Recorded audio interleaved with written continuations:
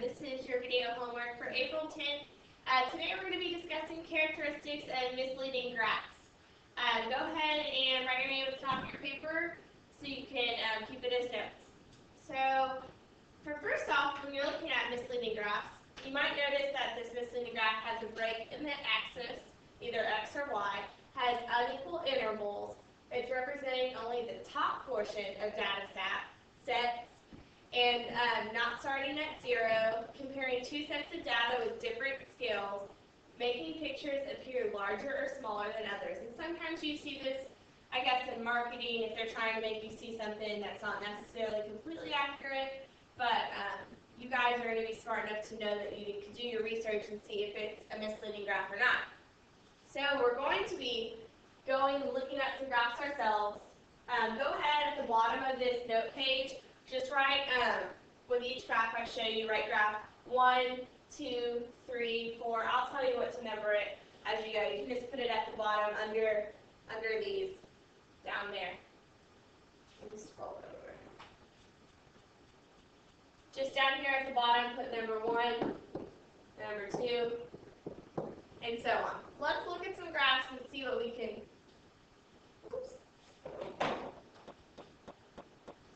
see when we look at these graphs. Okay, so this one is probably just came out of a magazine and they're doing a report on the shrinking family doctor practices. Okay, so it says the percent of doctors devoted solely to family practices. And you can see that this angry looking doctor guy is like really big at first and then it goes down in size. But that makes you think that maybe, yeah, the trend is decreasing, but actually you need to look at the numbers at the bottom and see how big of a difference it is. Let me scroll down a little so you can see that. These are actually the numbers you're looking at to show it's decreasing. This is 6,212, 6,694, and then is that 8,000? 8,000. Okay, so that's about what it looks like. I don't know if y'all can see that. So you need to think to yourself, is that really a really big difference that they should be making this article about? Let's look and see what's wrong with this one.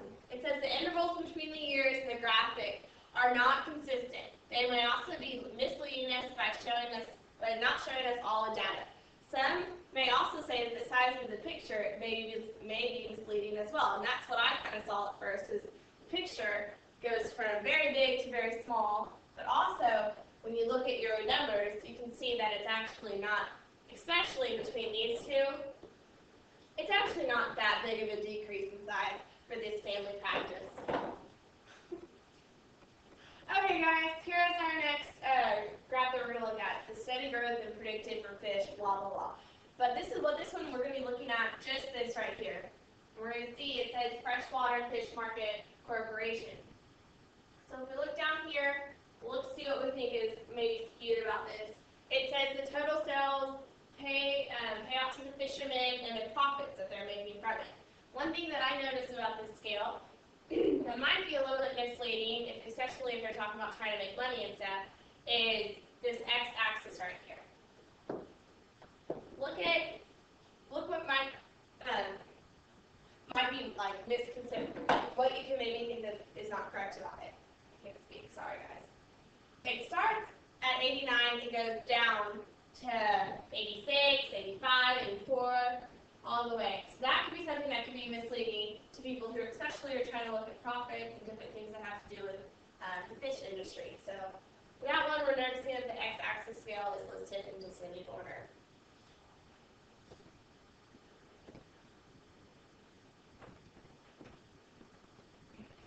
Alright guys, for this one we're looking at some box and whisker plots, which to you to me also, they look like they're two completely different data points. But actually they have the exact same data in each of them. This is a good representation of skewed data points for box and whisker plots, because as you can see, look at this x-axis right here. All of these, they go on and on, are smaller than what this one is. So it ends up making this box and whisker plot look a lot smaller than this one. And so that is skewing the data. So you might want to, like, incorporate correlations might do this to make something like you lose more weight during this month or whatever, so they can show you in a different way. So just keep that in mind when you're looking at this. We can show you down here. It says the box and whisker plot show the same data. The scale is changed so the window shows how the box plots look different. So they just changed the window. Okay, guys. For this next one, turn over the page for the trends and correlations. For this one, guys, I want you to go ahead and make the graph that you see on this page yourself. You can use any intervals you want to on it, because we did this in class today, so you guys should be experts at it. So go ahead and pause this video, do that right now, and then we'll show you what we got afterwards.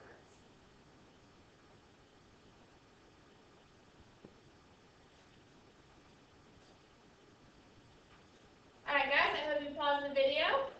This is what I got when I made it. I know it might be a little bit different from yours, but if you got the same look of the graph, then you probably did it correct. Let's look at the questions. A says,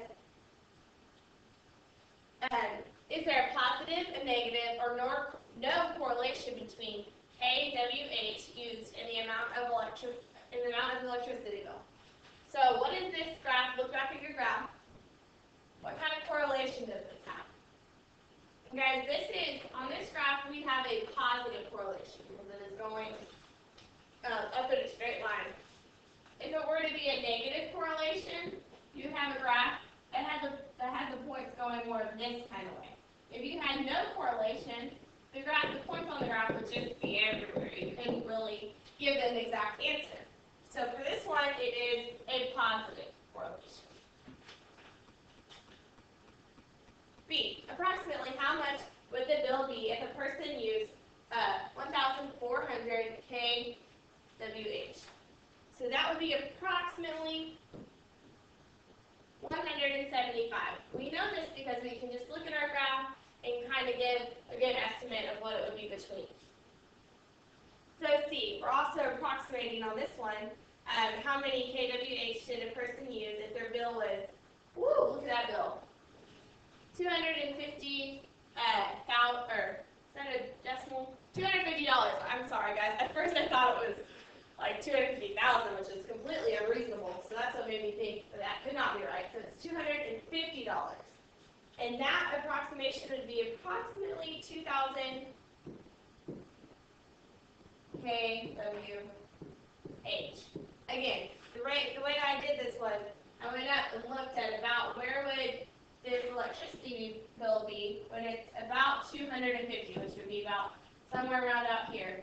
And I would look up and see that at 2.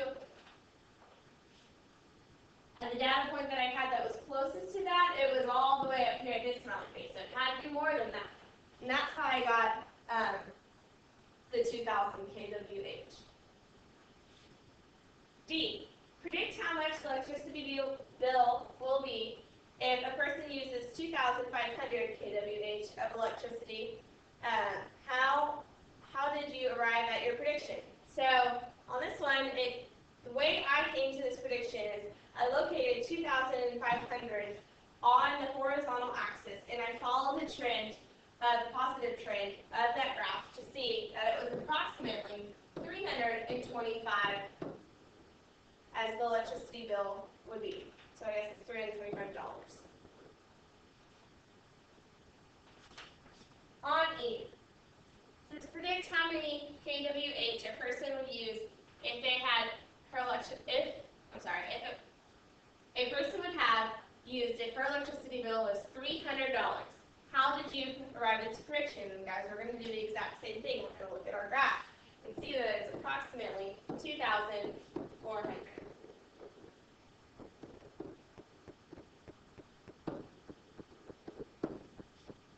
I located 300 on the vertical axis and also followed the trend. Guys, I hope this gave you a better idea working with graphs and different ways that we can analyze them, because in the business world, if you were to run a company someday, you'll have to know these kind of ways to do it to be able to successfully manage your company. I hope you guys have a great night. I'll see you later and have a good day.